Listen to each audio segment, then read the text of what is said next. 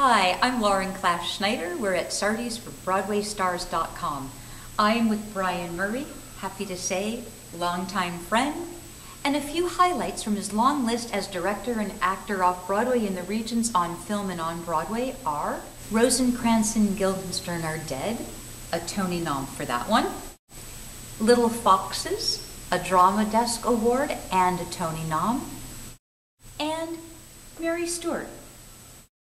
Brian, remind me, who were the two lead actors and about your first day of rehearsal for Mary Stuart? Janet McTeer was Mary, and Harriet, now Dame Harriet Walter, was Queen Elizabeth. And the first day, and I was cast a couple of months before, and John Benjamin Hickey and all the others were great friends, but we were frightened, we were very nervous. We always are on a first day, first reading, and she just handed round a box and said, you pick out any card. You know who did this? The director, Phyllida Lloyd. Phyllida Lloyd, one of the finest and most complete directors I've ever worked with in my life. And so we picked a card. I picked out Mary Queen of Scots, as it happened. and everyone picked out something completely different that they were not playing in the play. Harriet and Janet picked out soldiers, I think.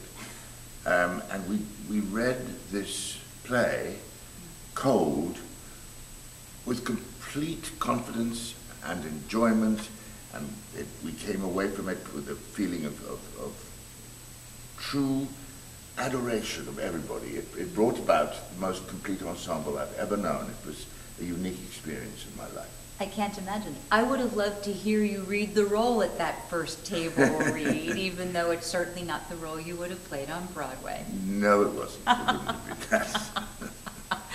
I'm Lauren Class Schnieder with Class Notes and Brian Murray for BroadwayStars.com. Thank you.